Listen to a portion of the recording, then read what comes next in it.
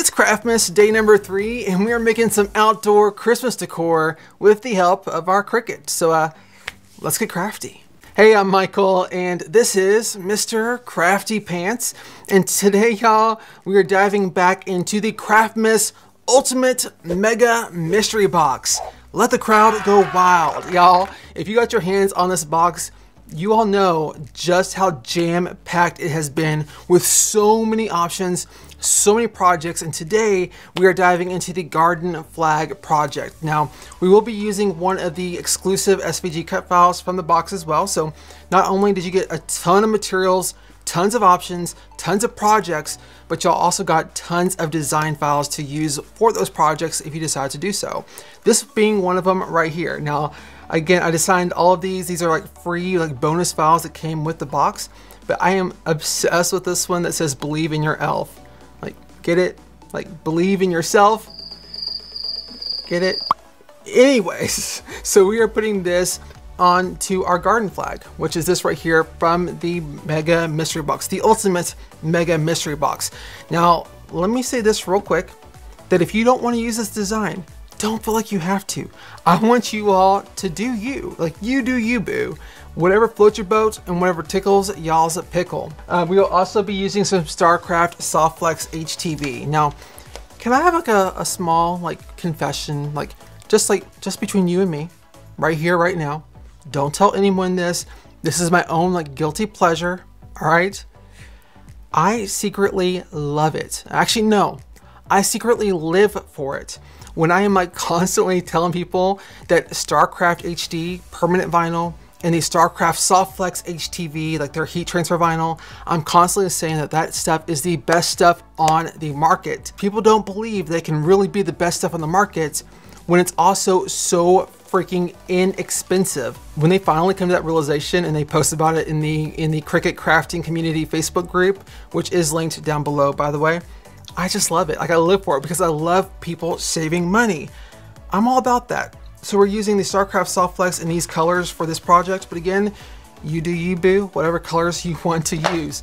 We'll also be using obviously our Cricut and a easy press, or you could use like an actual heat press, or even for this, you could get by with like a household iron as well. So we'll be doing that. So let's go ahead and hop over here to Cricut Design Space. The first thing that we really need to do is kind of measure out our garden flag. We want to know exactly how big to size our design here. All right, so we're looking at around 16.5 inches by 11.5 inches. So what we can do now is come over here to Cricut Design Space, come over here to where it says Shapes, and we're going to open up a square. Now the square is going to serve as a template for our garden flag. It's going to be like a digital representation of our real life garden flag. So let's go ahead and come up here, right up here where it says size. And the first thing we want to do is click on this little padlock to unlock those proportions. So that way we can go in here and put in our own dimensions and have a different dimension or a different size for the width and the height. So for that width, we said 11.5, so 11.5. And for the height, we said 16.5. Hit enter, there we go. Let me go ahead and right click it, click on send to back. All right, so our design here is pretty good to go. Now, I did size these to fit onto our garden flags here. However, I did want you all to kind of get an idea of how to resize it, because sometimes Cricut Design Space can be a little weird, a little wonky, and bring in y'all's designs at completely different sizes. It can be all over the board. So I wanted y'all to know exactly how to go about doing that. Or maybe you didn't want to use a garden flag design at all and maybe use a different design period. That's how you will resize it for the garden flag itself. So we don't need this template anymore. We can go ahead and delete that out. And then come up here to the top right and click on Make It. Now, I did create these designs. I designed all these designs so that we're going to be saving some materials. So as you can see here, here's like the top of the hat. Here's his little shoes. Then over here we have like the rim of his hat, the pom-pom, and the little pom-poms for his shoes as well. And then we have where it says believe in your elf. So that's basically how everything's laid out. But since we are working with StarCraft SoftFlex HTV, and really this is the case for like 99.9% of HTV, we need to go in here and mirror our design. So let's go click on the mirror option, and then click on this other mat. We'll click mirror for that, and then for the green as well. All right, so from there, let's go ahead and come down here to the bottom right and click on continue. Now, as far as the cut settings go for the StarCraft SoftFlex HTV, I like to use the everyday iron-on cut setting. However, do a test cut, a small little test cut to make sure that that's going to work out for you and your machine, your blade, your materials. Now with the StarCraft SoftFlex HTV, and it seems like quite a few types of HTV, it does have like a shiny glossy side that is the carrier sheet. So let me show you what a carrier sheet basically is in case you don't know. Here is our actual HTV, and here is like our clear plastic carrier sheet. Hopefully you can see that right there. That is basically what's going to hold our entire design together, and that is actually going to go face down onto our cutting mat. The reason why we have to go in here and mirror all of our layers is so that basically once it actually cuts in through the back side of the HTV and we weed it out, it'll basically be like the right side facing forward, like, if that makes sense. Now with that being said, I did go ahead and have this all cut out and weeded out and ready to go. So let me go ahead and grab that real quick. All right, so here we go with all of our different layers. So we got Believe in Your Elf, his little hat and shoes, and then his little hat as well, and the little pom-poms. Now, as you can see, it did kind of cut out all together with the way it was designed, but that's super easy. We can just go in here with some scissors and then basically kind of cut out the pieces that are supposed to be separate. That way we can kind of like piece them in whenever we need to.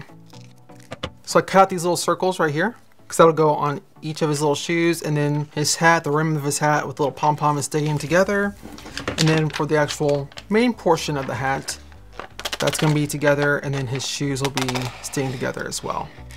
It is just that simple, y'all. Like, so freaking easy. All right, so since I am using an Easy Press, I'm gonna go ahead and pull out my Cricut Easy Press mat, and let's go ahead and lay out our garden flag as well. Now for the StarCraft SoftFlex HTV, we are going to go ahead and set this at a temperature of 285 degrees, and basically we'll be applying each of these layers, or typically you would apply a layer down for 8 to 10 seconds. But since we are applying down multiple layers, we're going to do the Tech method, which I'm going to show you more about here in just a second. I'm also going to come in here and go ahead and preheat our flag. And to do that is basically just to get all the moisture out, because moisture and HTV, they don't get along too well. We're also kind of just preheating the fibers, we're getting the wrinkles out, and basically going ahead and pre-shrinking the fabric as well, which is very important because you do not want it to shrink up after the HTV is being applied to it.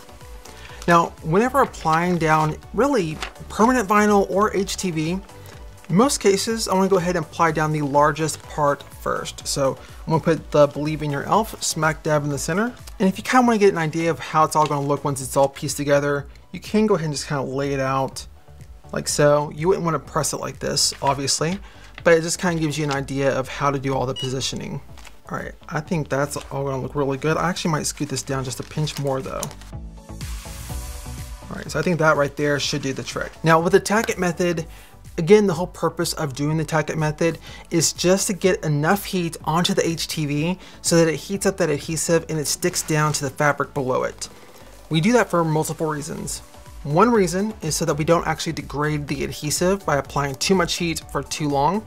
We also want to go ahead and kind of basically apply the HTV, but do it quick enough so that it doesn't shrink up. So every time you apply HTV or apply heat to HTV, that layer of HTV is going to shrink up a little bit, and we want to minimize that as much as possible. You will also need a cover sheet. I like to use a Teflon sheet. Parchment paper will do the trick though as well. And then we can go in here and just apply this down for just a couple seconds. So 1/1000 to 1000.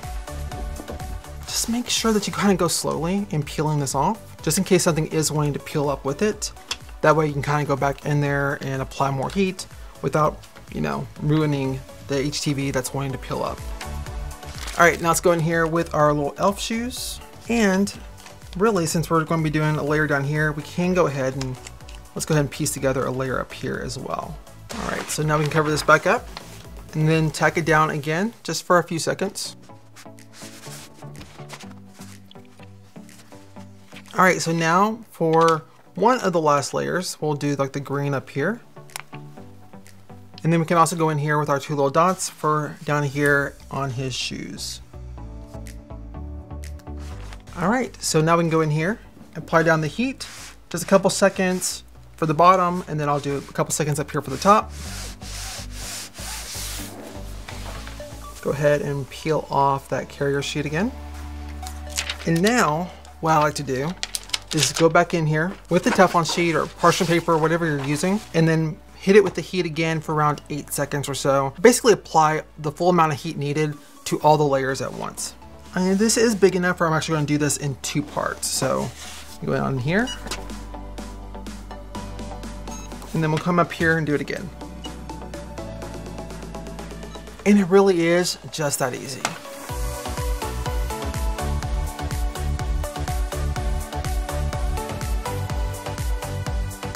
Hey, thank you so much for watching this special Craftmas episode. Don't forget to stamp that subscribe button and also ring that little bell for all the notifications so that y'all don't miss out on a single Cricut or Crafty minute. I love y'all to the freaking moon and back, and until next time, stay crafty.